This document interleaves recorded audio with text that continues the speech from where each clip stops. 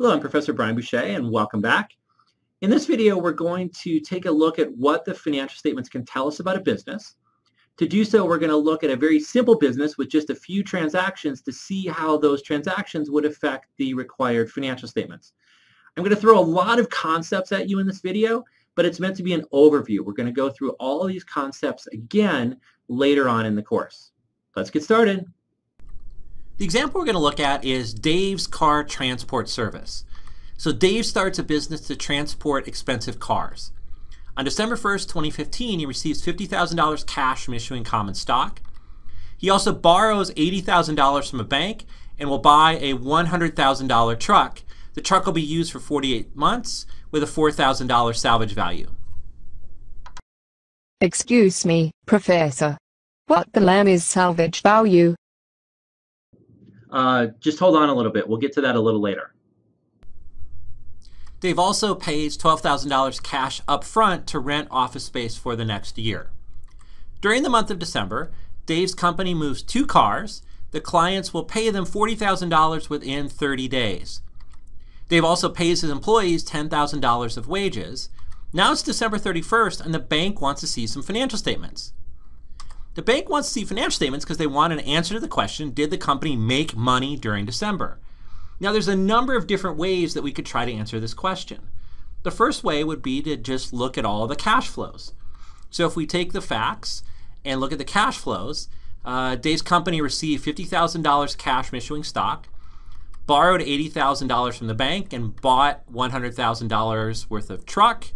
They paid $12,000 cash up front to rent office space for a year. They paid wages of $10,000 during December, and they did not collect any cash from customers during the month. So if we add it all up, they had a net cash inflow of $8,000. But as it turns out, this is a really bad way to figure out whether the company made money or not for December.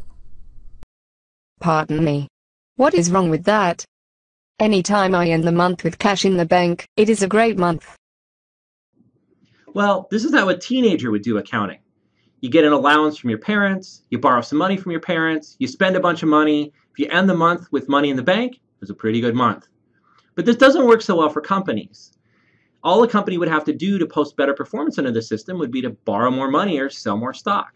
A better way to look at cash flows would be to separate them into whether they come from operating the business or investing for the future or financing for the long term. Let's try organizing the cash flows by the source or use of the cash. So let's start with cash flows from operating the business. This would be cash that was paid for the rent, the cash that was paid for the wages. We didn't actually collect anything from customers. So the net cash flow from operating the business was a cash outflow of $22,000. Then we could look at cash required to invest in the business for the long term. So the company spent $100,000 cash to buy a truck, which resulted in a total cash outflow from investing activities of $100,000. And then finally, we can look at cash used to finance the business. So the company received $50,000 in cash from issuing common stock.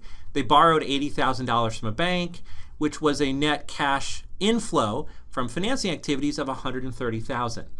We still get the same bottom line of $8,000, but now we've organize the cash flows based on whether we're operating the business, investing in the business, or financing the business.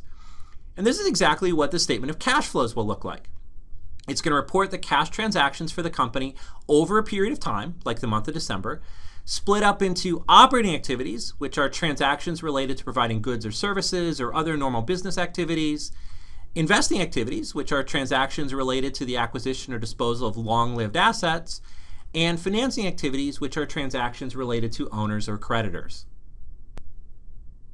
Another way to try to answer the question of whether the company made money in December is to look at accounting income. Accounting income tries to look at business activities rather than cash going in or out. For example, we actually did move 2 cars during December. Even though we haven't got paid cash yet, we're likely to get paid cash. So why not book revenue of $40,000 to recognize the cash that we'll eventually get from providing the service of moving the cars? Even though we paid $100,000 for a truck, we're going to use that truck over 4 years. So why not allocate the cost of the truck over the 4 years? So we have a $100,000 truck with a $4,000 salvage value. Salvage value is how much we think the truck will be worth when we're done with it. So let's take that $96,000 of value that we're going to use up, divide it by 48 months, and recognize a $2,000 expense of using the truck each of the next 48 months. We paid $12,000 cash up front to rent office space for a year, but we've only been in there for 1 month. So why not just show 1 month of expense, $1,000, rather than the full $12,000 of cash that we paid up front? We paid $10,000 of cash to our employees for wages. That was all due to work they provided this month, so we'll show that all as a wages expense. That gives us something called net income. Net income is a measure of whether we priced our service, moving cars, high enough to cover all of the costs or expenses of running the business, all the costs of moving the cars. And this is what the income statement is going to tell us. It's going to give us the results of operations over a period of time using this notion of accrual accounting, where recognition is tied to business activities, not to cash flows. We'll have revenues, which are increases in owner's equity from providing goods or services, and we'll talk more about what owner's equity is in a little bit. We'll have expenses, which are decreases in owner's equity, which are incurred in the process of generating these revenues. It's the cost of doing business. The bottom line, or the difference between revenues and expenses, is going to be called net income, which is also called earnings or net profit. And it's important to note that it does not equal the change in cash, because it's giving you a measure based on business activities, not purely cash flow. This does not make any sense. How can we record revenue without getting any cash? What is this depreciation stuff? We didn't spend $2,000 on a truck. We spent $100,000. Okay, just give me a few videos. It'll take a little bit to explain all this to you. Just hang in there. Fine. So there are 2 different statements for this month's results. Which one is better? Which should we use? I once heard that cash is king. I am going to only use the cash flow statement. No. We'll talk about this more, but you definitely want to use both statements because they tell you different things. Let's take a look at how these 2 statements provide different pictures of what happened with the company. So starting with revenue, that tells you that you moved cars during the period and you're eventually going to get paid $40,000 from customers, whereas the 0 in the cash flow statement says that you actually didn't get any cash this period. For the truck, the cash flow statement tells you that you spent $100,000 cash on a truck. The accounting income says that the cost of the truck used up this period to generate revenue is only $2,000 because we're spreading it over the whole time that we're going to use the truck. For rent, our cash flow statement said we paid $12,000 cash this period for rent, but our accounting income says that we only used up 1 month of that. We still have $11,000 that we haven't used up that we'll use up over the next 11 months. Sometimes the expenses and the cash flow are the same as in the case of wages here, but as you can see from the cash from operations and the net income, you're getting very different pictures. Cash flow from operations of negative $22,000 says that you spent more cash than you had come in based on these operating activities. The net income, though, says that you priced your service high enough to cover all the costs of providing the service, which even though it didn't get you cash this period, should lead to positive cash flow in the future. The next statement that we're going to preview is the balance sheet, which provides the financial position of Dave's car transport company at the end of the month. By financial position, we mean all the resources and obligations. So the resources are what we call assets. So what are the assets or resources of Dave's company?